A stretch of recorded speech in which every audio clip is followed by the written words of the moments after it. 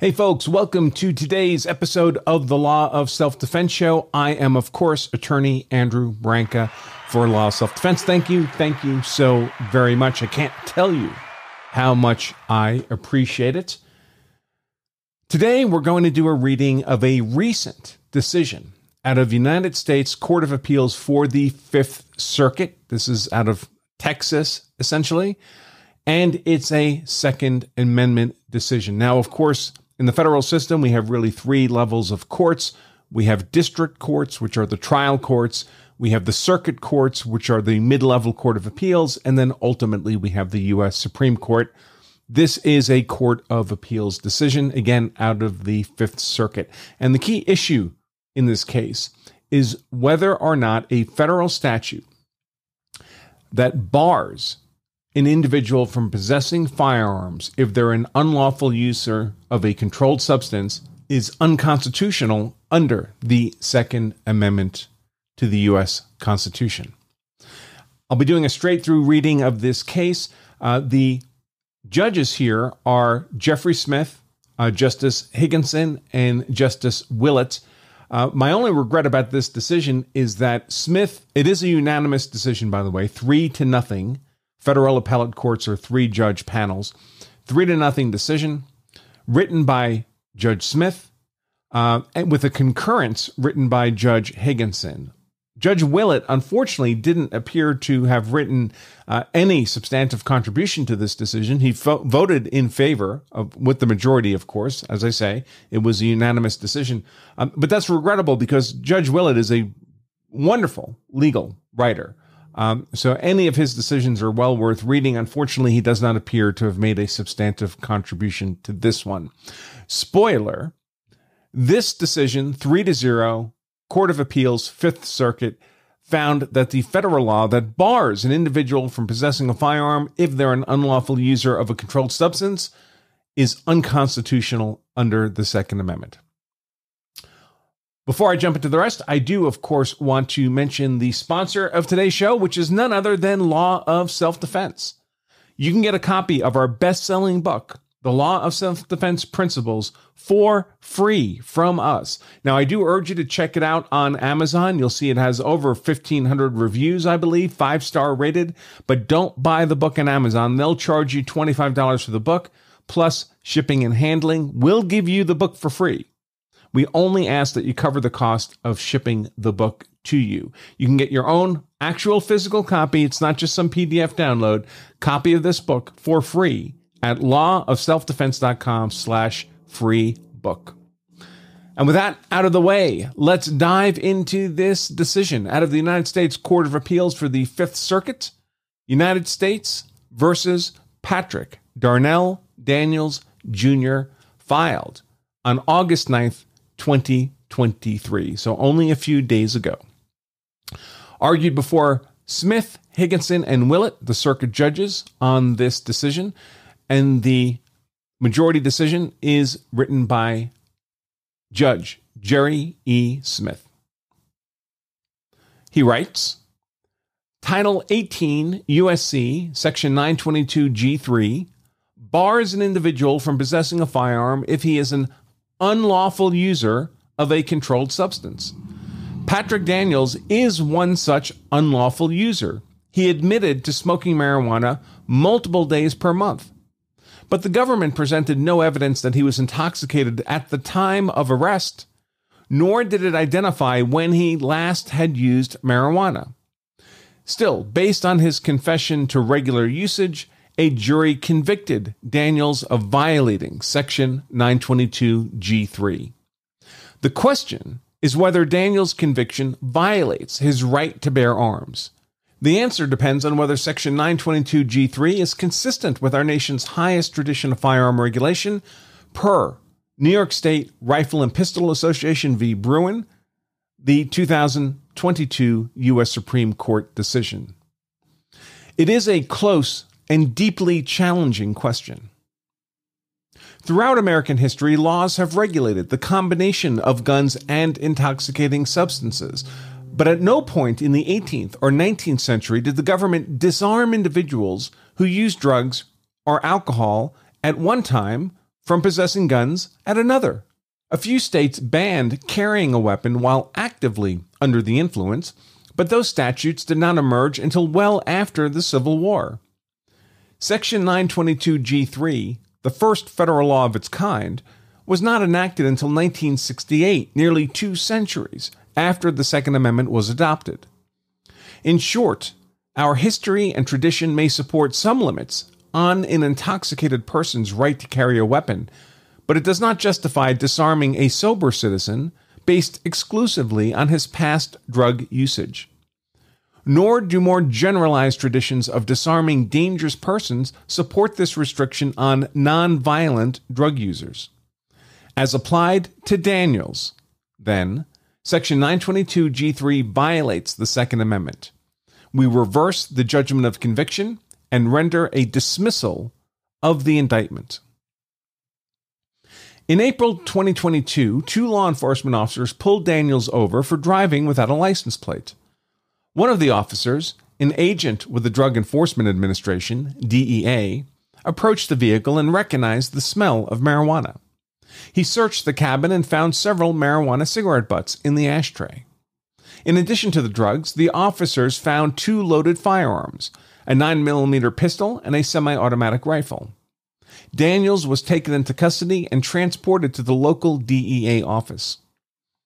At no point that night did the DEA administer a drug test or ask Daniels whether he was under the influence, nor did the officers note or testify that he appeared intoxicated. But after Daniels was Mirandized at the station, he admitted that he had smoked marijuana since high school and was still a regular user. When asked how often he smoked, he confirmed that he used marijuana approximately 14 days out of a month. Based on his admission, Daniels was charged with violating 18 U.S.C. Section 922G3, which makes it illegal for any person who is an unlawful user of or addicted to any controlled substance to possess any firearm. An unlawful user is someone who uses illegal drugs regularly and in some temporal proximity to the gun possession. While Daniels was under indictment, the Supreme Court decided Bruin. It clarified that firearms regulations are unconstitutional unless they are firmly rooted in our nation's history and tradition of gun regulation. Daniels immediately moved to dismiss the indictment, claiming that Section 922G3 is unconstitutional under that new standard. The district court denied the motion. It expressed some doubt that Daniels was part of the people whom the Second Amendment protects, as Daniels was not a law-abiding, responsible citizen.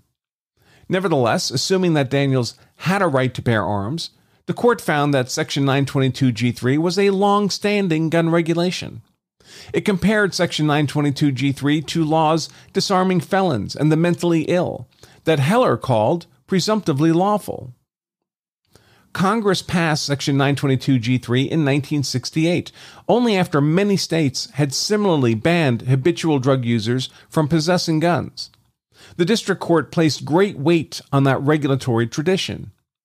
It engaged with few historical sources from the founding or Reconstruction, but it relied on statements from other courts, notably all predating Bruin, that Section 922G3 was supported by the historical practice of disarming those who exhibit a dangerous lack of self-control. A jury found Daniels guilty. He was sentenced to nearly 4 years in prison and 3 years of supervised release. By nature of a Section 922G3 felony, Daniels is also barred for life from possessing a firearm. See 18 U.S.C. 922G1. Daniels appeals his conviction, reasserting the Second Amendment challenge that he raised before trial. As with all constitutional questions, we consider the issue de novo. The Second Amendment protects the right of individuals to keep and bear firearms for their self-defense. But even fundamental rights have limits. Before Bruin, our circuit court evaluated the legality of gun restrictions using the familiar standards of scrutiny.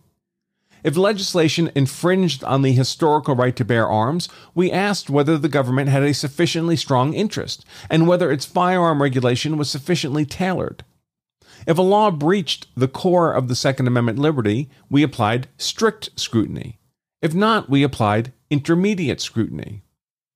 Bruen decisively rejected that kind of analysis.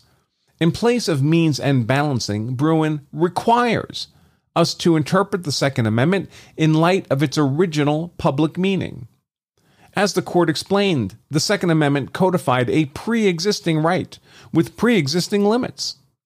To ascertain those limits, history is our heuristic. Because historical gun regulations evince the kind of limits that were well understood at the time the Second Amendment was ratified, a regulation that is inconsistent with those limits is inconsistent with the Second Amendment. To determine whether a modern firearms law is unconstitutional, we now proceed in 2 steps. First, we ask whether the Second Amendment applies by its terms. When the Second Amendment's plain text covers an individual's conduct, the Constitution presumptively protects that conduct. Second, we ask whether a given gun restriction is consistent with the nation's historical tradition of firearm regulation. The government bears the burden of demonstrating a tradition supporting the challenged law. Only by showing that the law does not tread on the historical scope of the right can the government justify its regulation. The second step requires both close attention to history and analogical reasoning. Bruen did not forswear all legislative innovation. To the contrary, the Constitution can and must apply to circumstances beyond those the founders specifically anticipated.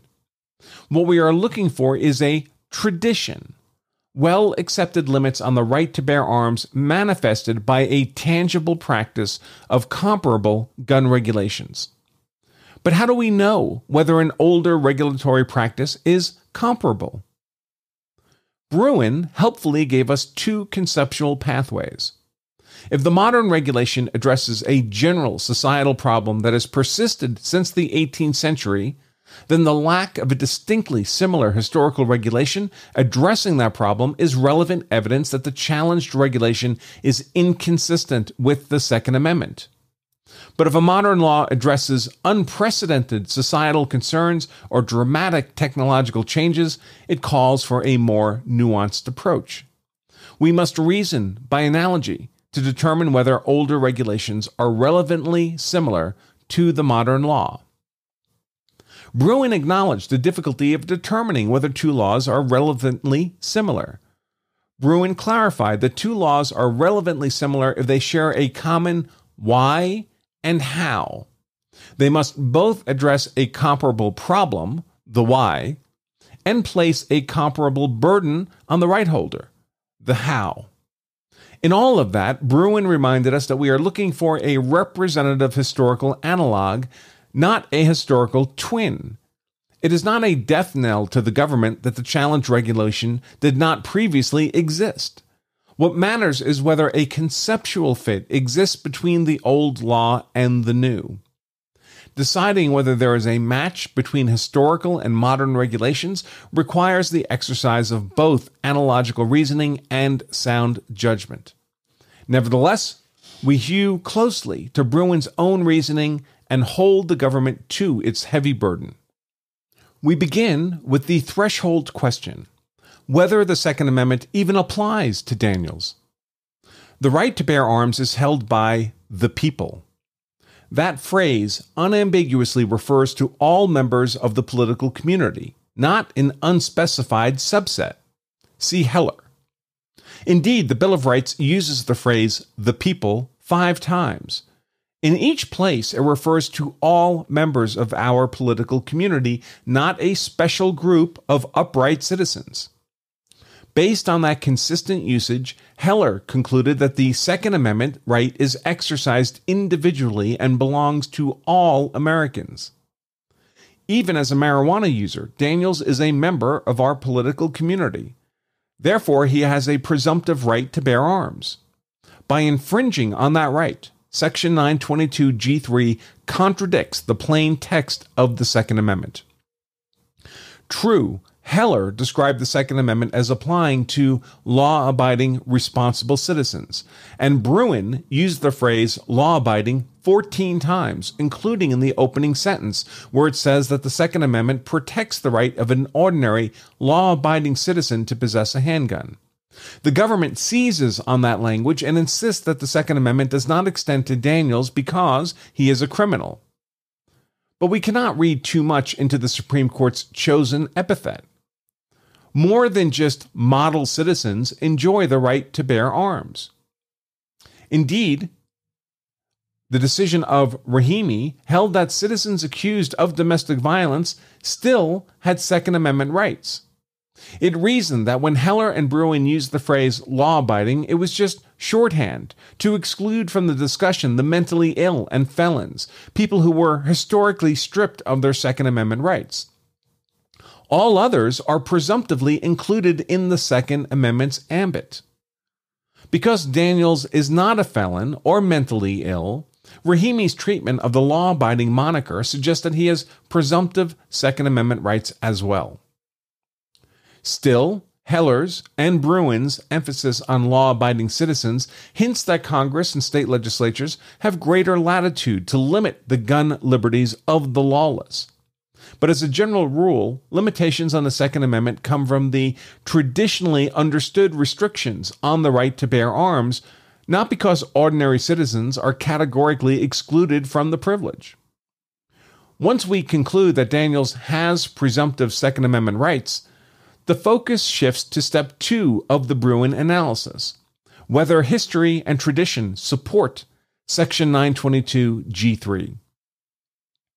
Before we decide whether Section 922G3 is consistent with our tradition of gun regulation, we must first ask a methodological question. What kind of similarity are we looking for? Distinct similarity or a less precise, relevant similarity? That depends on whether Section 922G3 addresses a general societal problem that has persisted since the 18th century, or an unprecedented societal concern that the founding generation did not experience. Bruin does not require more than relevant similarity here. It is true that the founding generation was familiar with intoxication via alcohol, and it was familiar with marijuana plants. But the founders grew hemp to make rope. They were not familiar with widespread use of marijuana as a narcotic, nor the modern drug trade. Thus, though intoxication generally was a persistent social problem, the founding generation had no occasion to consider the relationship between firearms and intoxication via cannabis. Although marijuana might be comparable in some ways to alcohol or tobacco, merely by making the comparison, we have moved past the hunt for a distinctly similar law and are engaged in analogical reasoning. Indeed, Bruin's discussion of distinct and relevant similarity seems aimed at interpreting historical silence. That is, when the historical record reveals no regulations of a particular kind, we could interpret that silence in one of 2 ways. We could say that it means nothing, neither approval nor disapproval, or we could count silence as evidence that the public did not approve of such a regulation. Bruin says we should make the latter inference, at least when the public experienced the harm the modern-day regulation attempts to address. By contrast, when the ratifying public did not confront a particular harm, its failure to regulate it says little about whether it approved such regulation. In that case, we look instead for analogs, similar harms that the founding generation did confront, and the regulations they used to address them. Just as founding-era prohibitions on firearms in sensitive places can extend to new and analogous sensitive places, we can compare the founders' treatment of one problem to new problems that the founders could not have anticipated. Even so, the government has the burden to find and explicate the historical sources that support the constitutionality of Section 922G3. Here, the government's proffered analogs fall into 3 general buckets. 1. Statutes disarming intoxicated individuals. 2. statutes disarming the mentally ill or insane, and 3, statutes disarming those adjudged dangerous or disloyal. Each deserves independent consideration. Because there was little regulation of drugs, related to guns or otherwise, until the late 19th century, intoxication via alcohol is the next closest comparator. Throughout the colonial period and into the 19th century, Americans drank alcohol, and lots of it. Common sense indicates that individuals who are impaired by alcohol lack the self-restraint to handle deadly weapons safely. So it is unsurprising to find historical laws dealing with guns and alcohol. Such rules are relevant to our history and tradition of gun regulation. Unfortunately for the government, that regulatory tradition is sparse and limited during the relevant time periods. Despite the prevalence of alcohol and alcohol abuse, neither the government nor amici identify any restrictions at the founding that approximate Section 922G3. Although a few states after the Civil War prohibited carrying weapons while under the influence, none barred gun possession by regular drinkers. Founding-era statutes concerning guns and alcohol were few. They were also limited in scope and duration. The laws that did exist had 2 primary concerns. 1, the misuse of weapons while intoxicated, and 2, the discipline of state militias.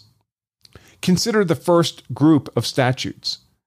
In 1656, Virginia banned shooting any guns at drinking. But in historical context, that was not a disarming regulation like Section 922G3. Virginia was a brand new colony at the time. The 1656 statute was explicitly passed to conserve gunpowder, which was at a premium, and because ill-timed gunshots might be mistaken for a signal that local Indians were attacking. Not only was the statute enacted for a different purpose, but it did not even ban gun possession or carry. It only prevented the colonists from misusing the guns they did have during bouts of drinking. Another law, passed by New York in 1771, prohibited citizens from firing guns from December 31st to January 2nd because of the great damages done by those intoxicated with liquor during New Year celebrations. The statute had a similar purpose, as Section 922(3) does, preventing public harm by individuals under the influence. Nevertheless, the law was strikingly narrow. It applied on only 3 days out of the year. It only prevented firing guns, not possessing them, and it applied only to those under the influence, not habitual drinkers. Beyond that duet of colonial regulations, separated by over a century, the government identifies no founding-era law or practice of disarming ordinary citizens for drunkenness, even if that intoxication was routine. Instead, the government points to a second group of statutes regulating militia service. For example, a soldier could be disarmed if he showed up for military service in New Jersey disguised in liquor. Pennsylvania did the same in 1780. For related reasons, dram shops were prohibited from selling to local soldiers. Those laws, however, are even less probative. For one thing, their purpose is different. They exist to ensure a competent military. A service member cannot perform his duties if he is impaired. Furthermore, the limitations applied only to the militia. None of the laws spoke to the ability of militiamen to carry outside of their military service. At the founding, as today, restrictions on the liberties of servicemen tell us little about the limits acceptable for the general public. Given the prevalence of drinking at the founding, that handful of laws puts the government on shaky footing. The government has failed to identify any relevant tradition at the founding of disarming ordinary citizens who consumed alcohol. The government's Reconstruction-era evidence, though stronger, still falls short of the history and tradition that could validate Section 922G3. Between 1868 and 1883, 3 states prohibited carrying firearms while intoxicated: Kansas, Missouri, and Wisconsin. Missouri's law was challenged under the state constitution, but was upheld by the Missouri Supreme Court in 1886. The opinion acknowledged that the state constitution secured to the citizen the right to bear arms in the defense of his home, person, and property, but the court reasoned that if the state could regulate the manner in which arms may be borne, there is no good reason why the legislature may not do the same thing with reference to the condition of the person who carries such weapons. The ban on intoxicated carry was therefore in perfect harmony with the Constitution. Those laws come closer to supporting Section 922G3, but they are notably few. The Bruin court doubted that 3 colonial-era laws could suffice to show a tradition, let alone 3 laws passed 80 to 90 years after the Second Amendment was ratified. More fatally, Section 922G3 is substantially broader than the postbellum intoxication laws. On Bruin's 2 axes of relevant similarity, the postbellum laws and Section 922G3 share a common why, preventing public harm by individuals who lack self-control and carry deadly weapons. But the how is different. At most, the postbellum statutes support the banning the carry of firearms while under the influence. Section 922G3 bans all possession, and it does so for an undefined set of users, even if they are not under the influence. As applied to Daniels, Section 922G3 is a significantly greater restriction of his rights than were any of the 19th century laws. Although the older laws' bans on carry are likely analogous to Section 922G3's ban on possession, there is a considerable difference between someone who is actively intoxicating and someone who is an unlawful user under Section 922G3. The statutory term unlawful user captures regular users of marijuana, but its temporal nexus is vague. It does not specify how recently an individual must use drugs to qualify for the prohibition. Daniels himself admitted to smoking marijuana 14 days a month, but we do not know how much he used at those times, and the government presented no evidence that Daniels was intoxicated at the time he was found with a gun. Indeed, under the government's reasoning, Congress could ban gun possession by anyone who has multiple alcoholic drinks a week from possessing guns based on the postbellum intoxicated carry laws. The analogical reasoning Bruin prescribed cannot stretch that far. A further problem with the Reconstruction-era statutes is precisely that they emerged during and after Reconstruction. Bruin did not discount the relevance of late 19th century history, but it insisted that the Second Amendment's meaning is fixed according to the understanding of those who ratified it. A tradition cannot inform the original meaning of the Bill of Rights if it emerges 100 years later. When 19th century practice is inconsistent with the categorical protection of the Second Amendment, the text controls. Admittedly, there is an ongoing scholarly debate about whether the right to bear arms acquired new meaning in 1868 when it was incorporated against the states. But the instant case involves a federal statute and therefore implicates the Second Amendment, not the 14th. Even if the public understanding of the right to bear arms did evolve, it cannot change the meaning of the Second Amendment, which was fixed when it first applied to the federal government in 1791.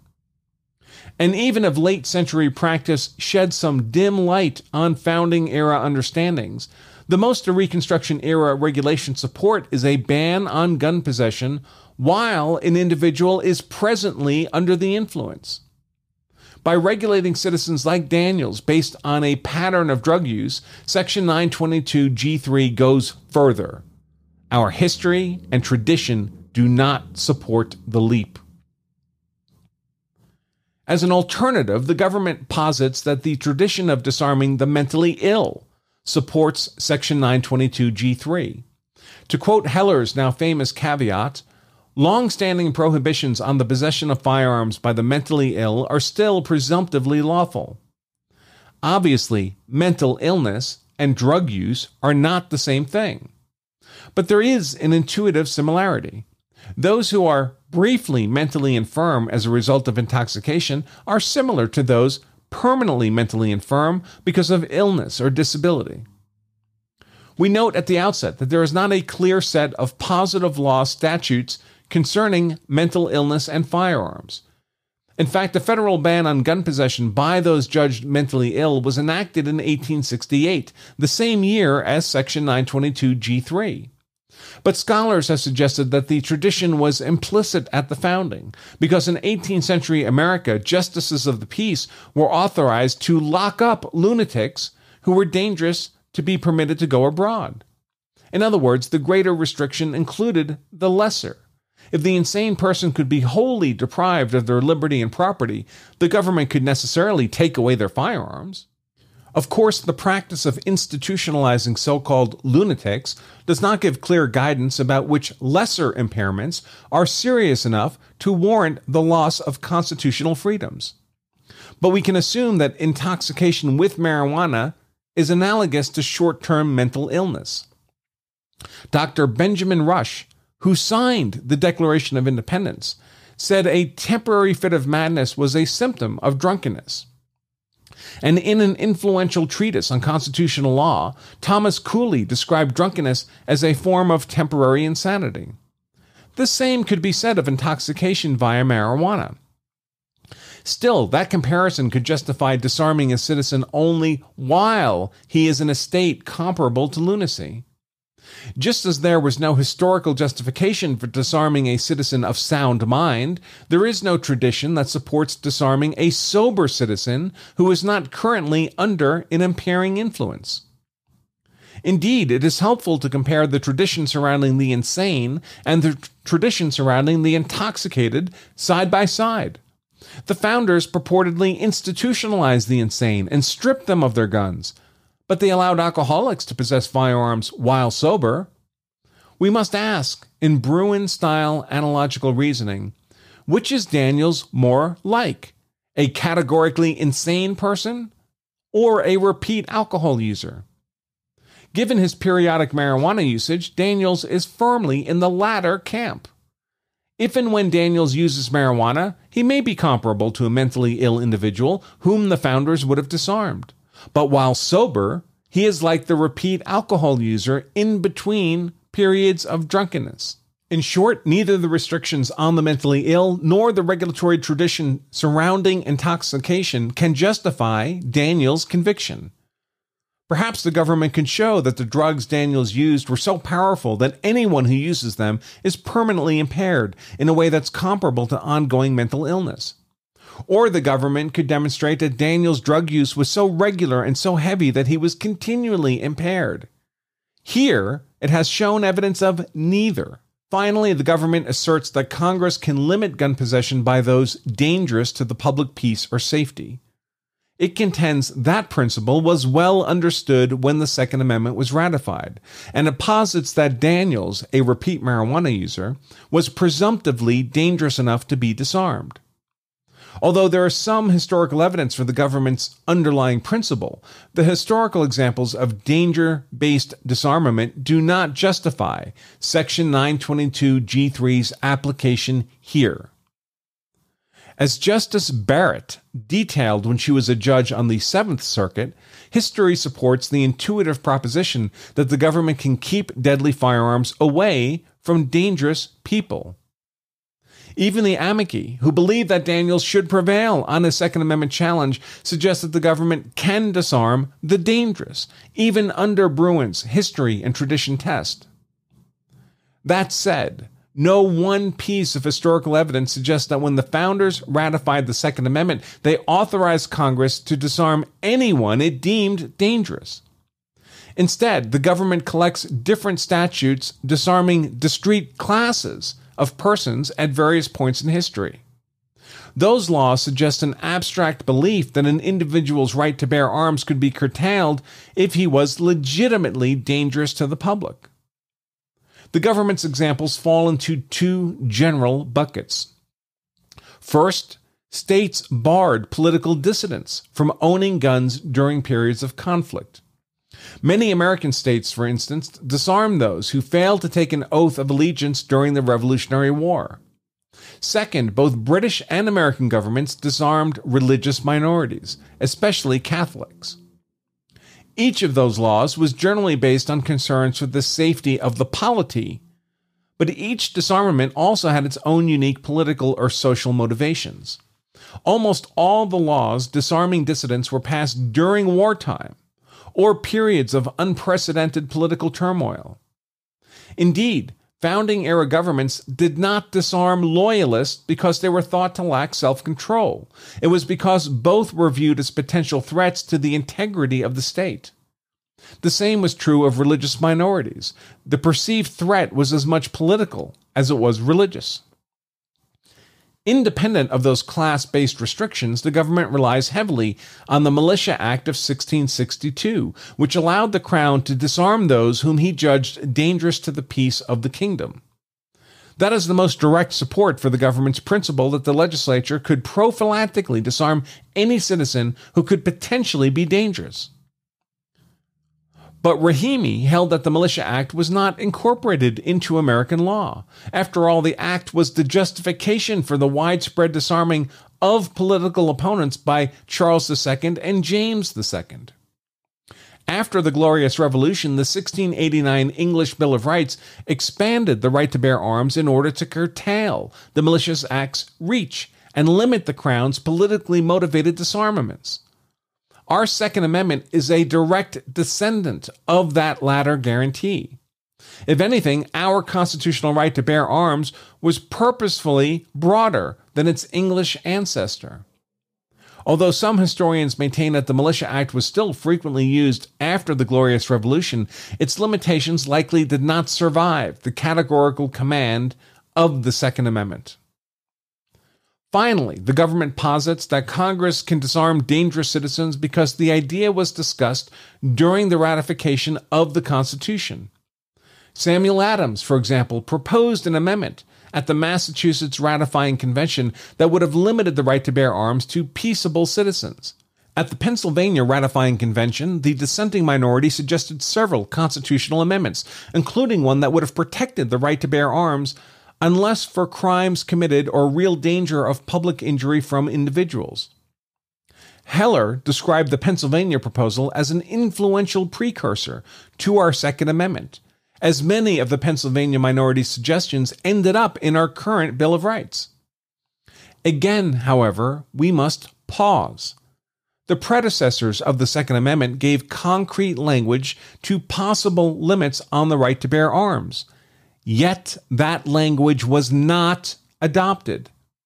Instead, the people ratified the unqualified directive, shall not be infringed. Usually, when the relevant lawmaking body does not adopt language in a draft, we presume that the stricken language was not intended. Indeed, Rahimi also considered those Second Amendment precursors and concluded that the unadopted language could not supplant the amendment's enacted text. That said, there is an undeniable through line in all those historical sources. Founding-era governments took guns away from persons perceived to be dangerous. Even if the disarming of loyalists and Catholics was limited to exigent historical context, no party identifies disputes regarding the lawfulness of such prohibitions at the time. Indeed, some states, such as Pennsylvania, disarmed dissident citizens while their state constitution guaranteed a right to bear arms. And even if the founders repudiated the Militia Act and rejected the Second Amendment precursors, the language of those documents says something about the outer limit of the right to bear arms in the English tradition. Perhaps the Second Amendment was meant to do away with all those restrictions of liberty, and we can chalk such restrictions up to reactionary excess during the birth of a nation. On the other hand, we cannot completely discount the sheer number of disarming statutes at the time of the founding. Together, they suggest a public understanding that when a class of individuals was thought to pose a grave danger to public peace, it could be disarmed. Assuming the Second Amendment encodes some government power to disarm the dangerous, the question becomes, at what level of generality may we implement that principle? Bruin requires us to interrogate the historical records for relevantly similar regulations. It does not allow us to enforce unenacted policy goals lurking behind the Second Amendment. Indeed, any ability to implement a dangerousness principle is fenced in by at least two strictures in the applicable case law. On the one hand, the legislature cannot have unchecked power to designate a group of persons as dangerous and thereby disarm them. Congress could claim that immigrants, the indigent, or the politically unpopular were presumptively dangerous and eliminate their Second Amendment rights without judicial review. That would have no true limiting principle and would render the Second Amendment a dead letter. On the other hand, we cannot inspect a legislature's judgment of dangerousness using traditional standards of scrutiny. Bruin forbids us from balancing a law's justifications against the burden it places on right holders. Imagine, for example, that a state legislature disarms all men, citing statistics that men commit more violent crimes than do women. Before Bruin, we would have considered whether the evidence supporting male dangerousness was substantial enough and whether the law was sufficiently tailored to justify such a categorical restriction on gun rights. But Bruin forswears that kind of review. Similarly, imagine that the government bars all convicted cyber criminals from owning guns, referencing the dangerousness of cybercrime. Cybercrime is assuredly dangerous, but in a different way than is violent crime. Applying a standard of scrutiny, we might have interrogated whether Congress had adequately demonstrated that someone who spreads ransomware or pirates television shows is likely to be dangerous with a firearm. Again, Bruin heads that analysis off at the pass. How then do we square the post-Bruin circle? To remain faithful to Bruin, the solution is to analogize to particular regulatory traditions instead of a general notion of dangerousness. The government must show that a historical danger-based disarmament is analogous to the challenged regulation. We must use Bruin's why and how analysis to assess whether the founding-era restriction is relevantly similar to the modern one. We must ask, why was the group considered dangerous at the founding and therefore disarmed? And why does the modern law classify a person as presumptively dangerous? Is the comparison supported by the record? Furthermore, how did the historical regulation limit the rights of the dangerous class? And how does the modern regulation do so? Applying Bruin's framework to the proffered analogs, it follows that the government's theory of danger-based disarmament falls apart. The government identifies no class of persons at the founding or even at Reconstruction who were dangerous for reasons comparable to marijuana users. Marijuana users are not a class of political traitors, as British loyalists were perceived to be, nor are they like Catholics and other religious dissidents who were seen as potential insurrectionists. And even if we consider the racially discriminatory laws at the founding, Daniels is not like the minorities who the founders thought threatened violent revolt. The government suggests that in the spirit of the drafts of the Second Amendment and the Militia Act, marijuana users threatened the public peace. But at the time of the founding, that notion referred specifically to violence or rebellion, not generalized public harm. And Section 922G3 is not limited to those with a history of violent behavior. Not all members of the set of drug users are violent. As applied in this case, the government has not shown how Daniel's marijuana use predisposes him to armed conflict or that he has a history of drug-related violence. Furthermore, even as the founders were disarming Catholics and politically disaffected citizens, they left ordinary drunkards unregulated. The government has no meaningful response to the fact that neither Congress nor the state disarmed alcoholics, the group most closely analogous to marijuana users in the 18th and 19th centuries. As with the government's analogy to mental illness, we must ask, which are marijuana users more like? British loyalists during the Revolution or repeat alcohol users? The answer is surely the latter. The government asks us to set aside the particulars of the historical record and defer to Congress's modern-day judgment that Daniels is presumptively dangerous because he smokes marijuana multiple times a month. But that is the kind of toothless, rational basis review that Bruin proscribes. Absent a comparable regulatory tradition in either the 18th or 19th century, Section 922G3 fails constitutional muster under the Second Amendment. Daniel's Section 922G3 conviction is inconsistent with our history and tradition of gun regulation. We conclude only by emphasizing the narrowness of that holding. We do not invalidate the statute in all its applications, but importantly, only as applied to Daniels. Nor do we suggest that a robust Second Amendment is incompatible with other reasonable gun regulations. Such statutes just need to be consonant with the limits the founding generation understood to be permissible when they ratified the Second Amendment. The Congress has failed to demonstrate that here. The judgment of conviction is therefore reversed, and the judgment dismissing the indictment is rendered. And now a written concurrence by Judge Stephen A. Higginson. In the 15 years since the Supreme Court first found in the Second Amendment an individual right to keep and bear arms to defend the home, see District of Columbia v. Heller and McDonald v. City of Chicago, historians and legal scholars have continued to question this interpretation, while the nation has continued to look for constitutionally permissible safeguards against gun violence and gun-related death rates that outstrip those of almost every other nation. Faced with this expanded Second Amendment reach and the corresponding wave of legal challenges to gun safety regulations, lower courts eventually coalesced around a two-step framework for analyzing Second Amendment challenges that combined history with means and scrutiny. In applying this framework, courts were attempting to balance Heller's rejection on originalist grounds of the previously narrow focus on a militia interest in favor of an interest in self-defense, with Heller's recognition that the Second Amendment contains limiting principles and exceptions.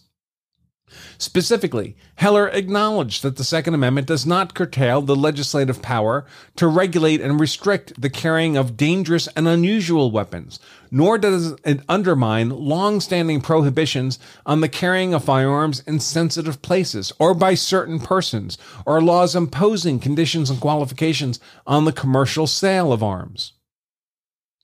Thus, even as the politics of gun safety remained hotly contested, the law had somewhat settled, and under this framework, courts generally permitted Americans, through both state and federal elected officials, to enact or opt not to enact gun safety regulations to address the ongoing crisis of gun violence.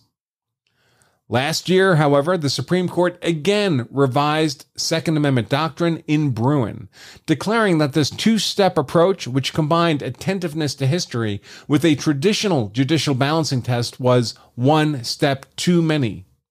Now the court has written, if the Second Amendment's plain text covers an individual's conduct, then a gun regulation is presumptively unlawful, unless the government can justify its regulation by demonstrating that it is consistent with the nation's historical tradition of firearm regulation. Bound by this interpretive sequence, we hold today that 18 U.S.C. Section 922G3, a decades-old felony provision of our federal firearms law, is unconstitutional as applied to Mr. Daniels. Although our decision is limited in scope, it is hard for me to avoid the conclusion that most, if not all, applications of Section 922G3 will likewise be deficient. It is also important to acknowledge that other gun safety laws, especially long-standing status-based prohibitions previously understood to be constitutionally unassailable, have been recently struck down by courts across the country as they attempt to faithfully implement Bruin. To be clear, I fully concur in the majority's reasoning, albeit with the caveat that the Supreme Court has granted certiorari in United States v. Rahimi, as I believe that we have applied Bruin as well as possible in evaluating the constitutionality of Section 922G3. I write separately to highlight what has become increasingly apparent, that courts, operating in good faith, are struggling at every stage of the Bruin inquiry. Those struggles encompass numerous, often dispositive, difficult questions, including but not limited to the following. First, who and what conduct is covered by the Second Amendment? Second, how does the government demonstrate a regulatory tradition? This inquiry implicates questions about how many states must have historically addressed an issue, or how many laws must have been passed, or some combination of the two, for a historical practice to constitute a tradition, as well as a related issue of enforcement. Third, what is the operative time period for such regulations? 1791 or 1868? And to what extent does post-ratification practice count?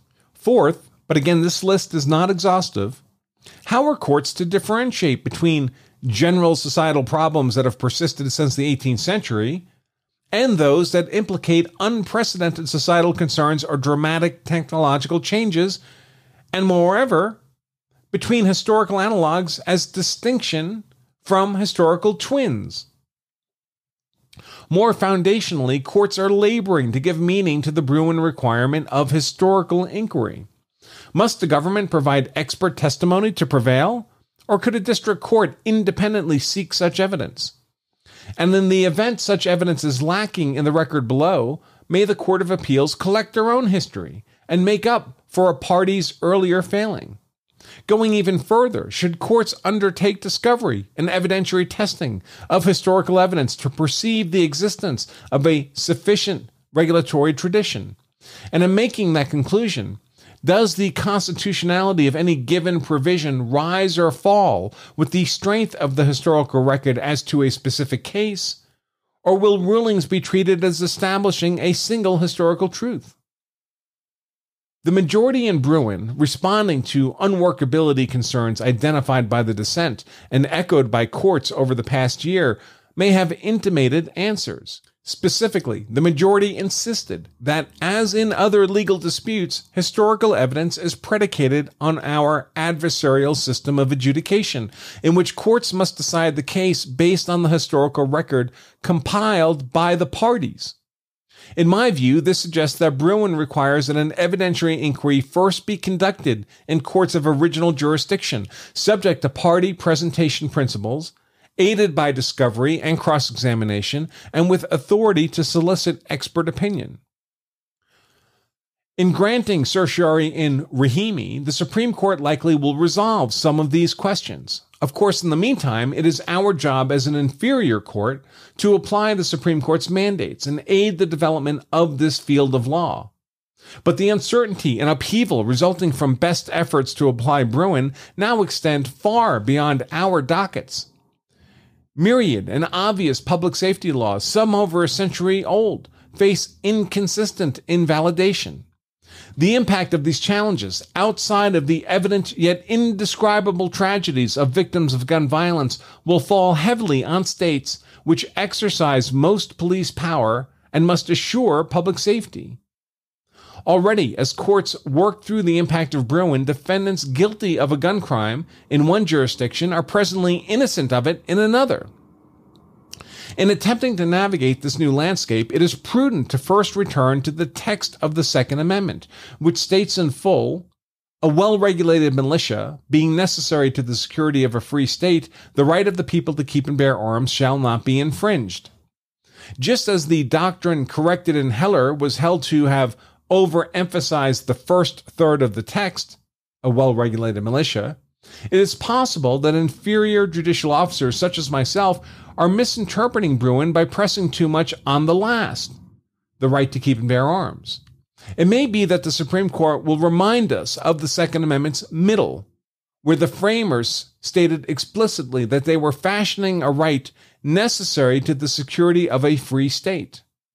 In this sense, unlike the textually unbounded pledges assuring freedom of speech and conscience, the right of the people to keep and bear arms is less about the antithesis of liberty and control and is more designed to assure domestic tranquility and the general welfare. Put another way, the Second Amendment is not only a right to have, but is especially a right to have to protect the state. That right to protect, as both Heller, MacDonald, and Bruin affirmatively acknowledged, incorporates significant public safety exceptions. Importantly, the Supreme Court in Bruin saw itself as continuing with, rather than breaking from, Heller, which recognized that, like most rights, the right secured by the Second Amendment is not unlimited. Thus, although in dicta, the Heller majority was confident that, though never conceived of by the framers and hence never subject to public safety regulation, certain dangerous and unusual weapons could properly be banned. Similarly, the majority assured that nothing in our opinion should be taken to cast doubt on some of the most critical tools for combating gun violence, including both people and place-based restrictions. These assurances are a recognition that the Second Amendment explicitly, and unlike the other original 10 amendments in our Bill of Rights, ties to the security of our country. The Second Amendment assures a vigilant, armed citizenry, and it did so for an explicit purpose, that is, being necessary to the security of a free state. To read the Second Amendment as providing an ever-expanding individual right without limits, therefore, runs counter to both its text and the framers' own understanding. As should be evident, I am appreciative that the court that speaks the final word has agreed to provide more guidance on an issue of such national importance. I cannot help but fear, absent some reconciliation of the Second Amendment's several values, any further reductionism of Bruin will mean systematic, albeit inconsistent, judicial dismantling of the laws that have served to protect our country for generations. Furthermore, such decisions will constrain the ability of our state and federal political branches to address gun violence across the country, which every day cuts short the lives of our citizens. This state of affairs will be nothing less than a Second Amendment caricature, a right turned inside out against freedom and security in our state. And that's it, folks. That is the 3-0 decision in United States of America versus Patrick Darnell Daniels, a habitual marijuana user who is found guilty of a federal felony under federal statute 18 U.S.C. section 922 G3, making it unlawful for a unlawful user of drugs to be in possession of a firearm. This decision out of the Fifth Circuit reverses the conviction of Patrick Daniels, eliminates the indictment against him on this criminal charge of being an unlawful user of drugs and possession of a firearm, and finds the application of Section 922 G3 to Mr. Daniels to be unconstitutional. All right, folks, I hope you enjoyed that reading of U.S. v. Daniels, the Second Amendment / marijuana decision out of the Fifth Circuit, handed down August 9th, 2023. I certainly enjoyed reading it for you. Before we go, I just want to remind you that if you like this kind of content, much of the content we produce each week is limited exclusively to our Law of Self-Defense members. You can try out Law of Self-Defense membership for just 99 cents for 2 weeks, unlimited access to our members-only content. And if you decide to stay a member after the 2 weeks, it's still dirt cheap. It's only about 30 cents a day, less than $10 a month to be a Law of Self-Defense member and get much, much more of this kind of use of force law, insight, analysis, education, including increasing coverage of Second Amendment issues. You can take advantage of that 2-week trial offer at lawofselfdefense.com/trial. For just 99 cents, folks. lawofselfdefense.com/trial. Until next time, remember, if you carry a gun, if you carry a knife, if you carry pepper spray, if you practice BJJ so that you're hard to kill, that's why I do all those things, so that I'm hard to kill. My family is hard to kill. Then you also owe it to yourself and your family to make sure you know the law so you're hard to convict as well. Until we meet again, I remain Attorney Andrew Branca for Law of Self-Defense. Stay safe.